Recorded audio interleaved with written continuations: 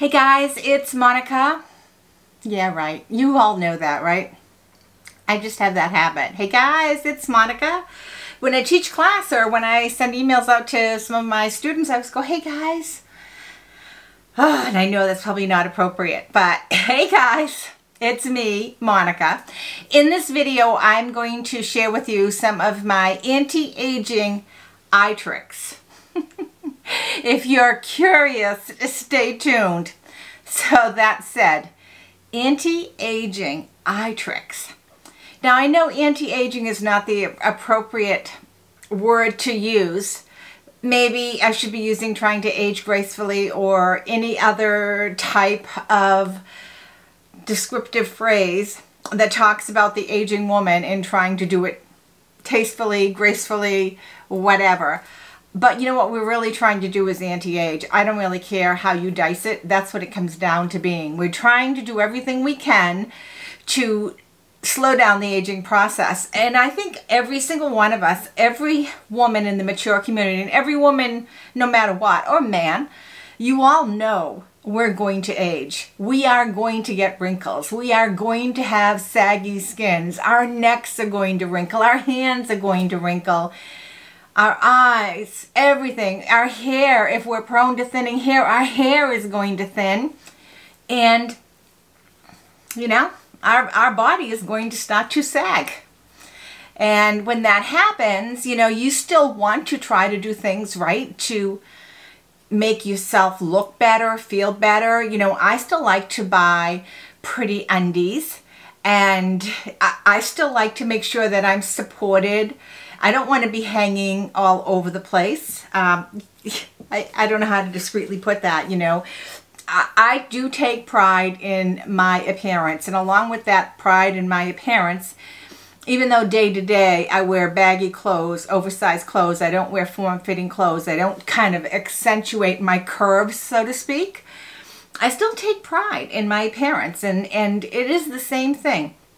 You know, pretty undies, support bras so that you're not hanging all over the place, making you feel better, you know. And it's the same thing when it comes to anti-aging. You're going to be using and trying all sorts of different things and tricks and techniques to stall the process. And I know firsthand that no matter what you use, you're still going to get those wrinkles. You're still going to get those sags. You're still going to get old. There's no stopping that. And I am perfectly okay with that, because truly the only way to really stop that aging process, and I don't like that alternative, is to not be alive. So I would rather be alive and buy pretty things that make me happy, whether it's jewelry, and this is not a new earring. These are some of my old vintage earrings that I had. I think these are definitely, I think, dated in the 70s.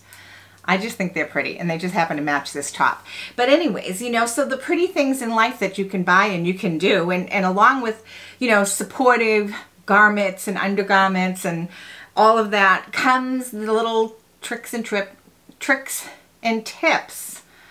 Comes all the little tricks of all the different things you use on your face and on your eyes. So anyways, that said, I'm going a long roundabout way to getting to the point.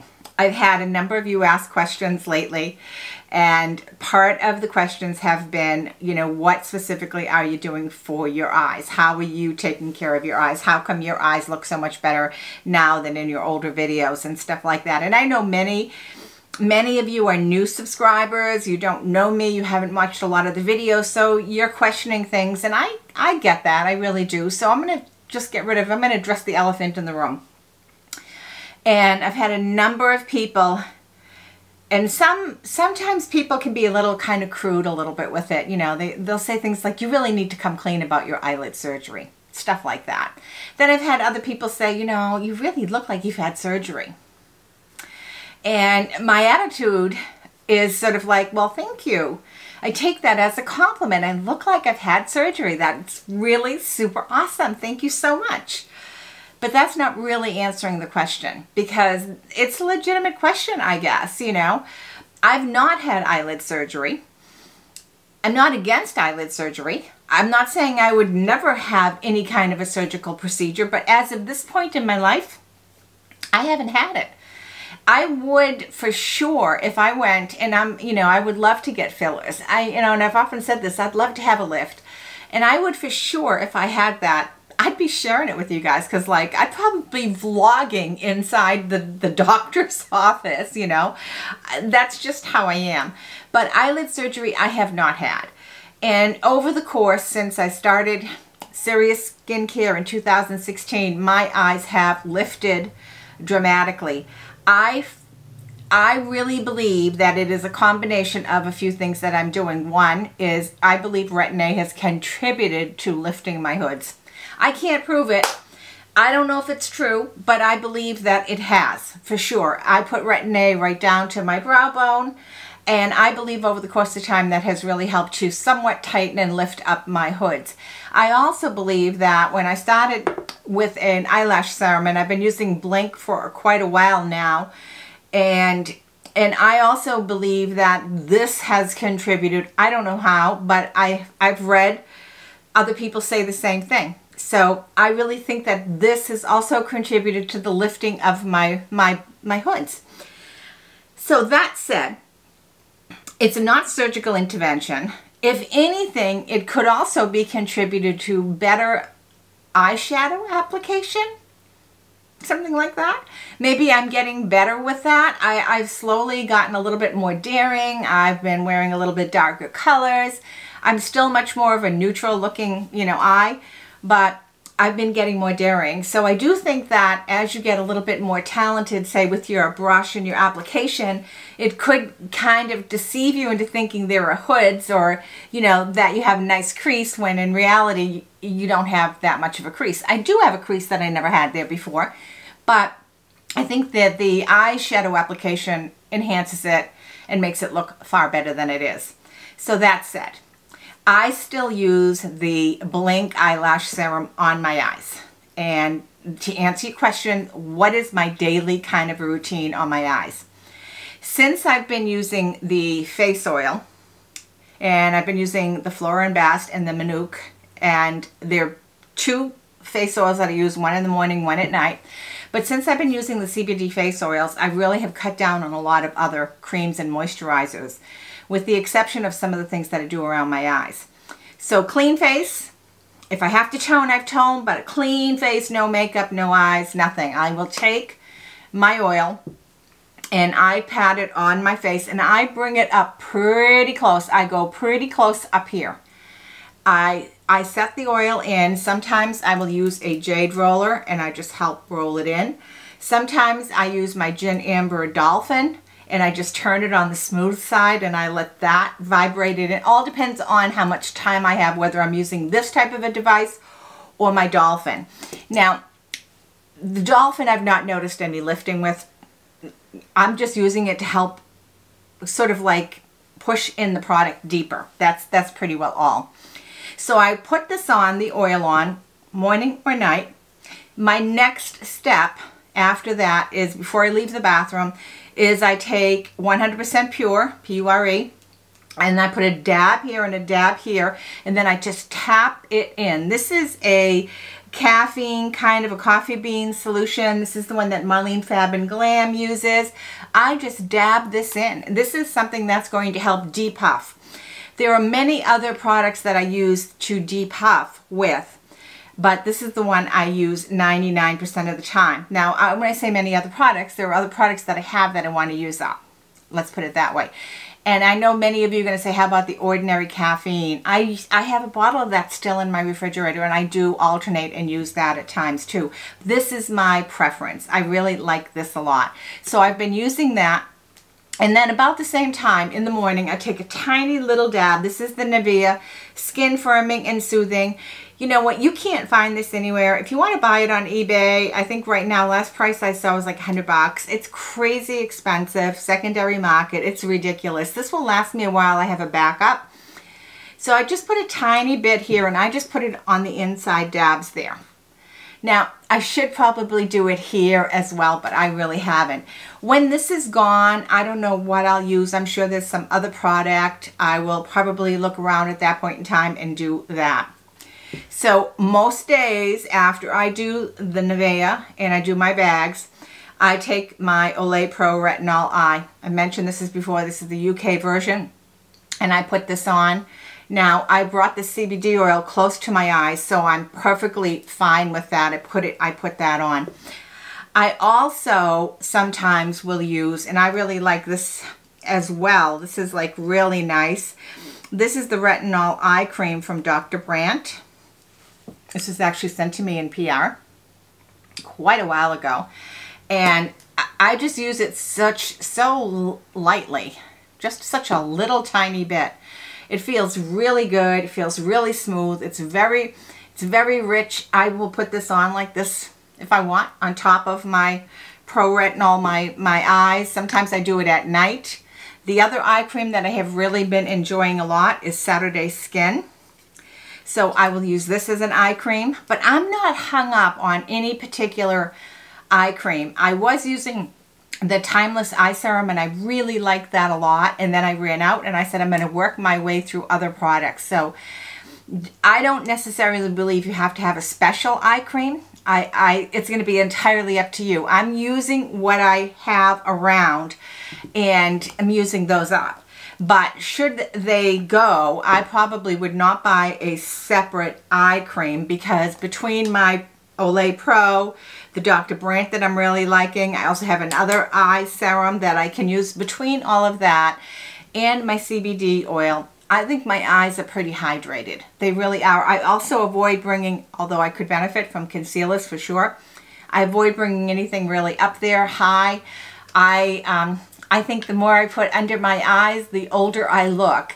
When I have a lot, even when I'm putting sunblock on, when I have a lot of stuff on my face, when I smile, those creases are deeper. I think you all know what I'm talking about.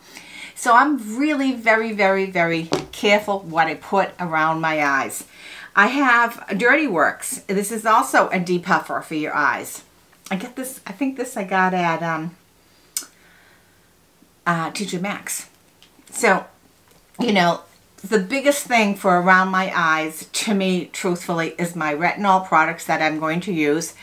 And if I say couldn't get myself retinol, I'd look at some other type of a cream that might have the same, some vitamin A in it. I don't know, but you have to be very careful when you put anything around your sensitive skin, around your eyes, because you can get irritated and it can cause you to have some, you know, ugliness and damages, you know, damage to your eyes. So I'm just really super careful when it comes to eyes. But I will tell you that the CBD oil that I've been using in the morning and in the night, and I apply it a little bit differently at night. The one I'm using at night is the 5,000 milligrams McGillicuddy. I mentioned that before. I tend to put just a tiny bit. It's really strong. It has a really strong woodsy smell. Use your imagination, okay? Really strong smell. I tap a little bit and I go right here on the corners. I will go down here. I will go here, you know, deeper penetration of my trouble spots on my face. This is at night. And of course I'm using my Retin-A at night, and I may also be using one or the other of my eye creams, my retinol eye creams that I have. But I'm very careful with the CBD. I do bring it up. I've had a number of you ask me exactly how high do I go. The first time I did it, I was really worried. I didn't know if I would have any kind of reaction. However, everything I have read, that go very gently, but it should enhance your other products, not make anything worse. Enhance. So of course, if you're using a product that could harm you, it might enhance that too. So you have to use your judgment. But you know, that's really all I'm doing. I'm pretty much a creature of habit. This I've been using for years. I've been using you know, the Olay Pro Eyes for a long time and really like it. I also use a black castor oil on the nights that I'm not using an eye serum. I will, you know, use this on my brows and use it on my lashes as well. It doesn't grow my lashes, but I feel it conditions them, so I like that a lot. And then eye creams, you know, trying different things for depuffing, and that's fine. And then the tools I use to apply. You know, this you can buy anywhere, TJ Maxx, anywhere. I have the thicker one. I love how this feels. I really love how this feels. Sometimes I have another one actually in the refrigerator and I have one out, but it's very cooling, it's very soothing, and obviously if you're trying to depuff, you know, something cool around your eyes is going to be a lot better. So I really like this a lot. And then, like I said, I use the Gin Amber Dolphin as well. And I use the side that you can feel a little bit of a vibration. And it's I believe, helping the product sink in deeper. So, you know, no magic trick, guys. You know, big glasses. I would say if I have one magic trick, it's wear the biggest, darkest, most protective type of sunglasses you can wear every day. Every day. So I wear sunglasses even if it's like overcast, I wear sunglasses. I wear sunglasses all the time. I believe that the big dark sunglasses, polarized or whatever it is, and hats with brims, you know, I have like a bell cap or a straw hat, hats with brims that'll block the sun, that'll stop you from squinting, because that's really the secret sauce. You know, if you squint, you're just going to accent those wrinkles. But if you wear the sunglasses and you have a brim hat, you know, ball cap or a straw hat or something, so that when you're outside, you're not squinting. I think that makes a big difference. So, you know, I'll try to link some of my earlier videos and maybe, you know, maybe even some photos in here if I can find them. But, you know, just to reiterate, there's nothing wrong with trying to do whatever you can to anti-age. And that, to me, is whatever I do for my eyes. You know, I really, I enjoy the skincare process. I enjoy taking my makeup off. I enjoy pampering my skin. I enjoy that, all of that. So for me, it's not a chore. You know, I start my skincare pretty early at night. I start it early in the morning. I just like doing it. So anti-aging, yeah. As long as I'm able, I'm going to do it. So no super secret sauce here. No tricks, really. Just, I think, common sense and doing whatever you can to feel good about yourself. And that makes me feel good about myself, too. Just like having pretty undies. Bye, guys.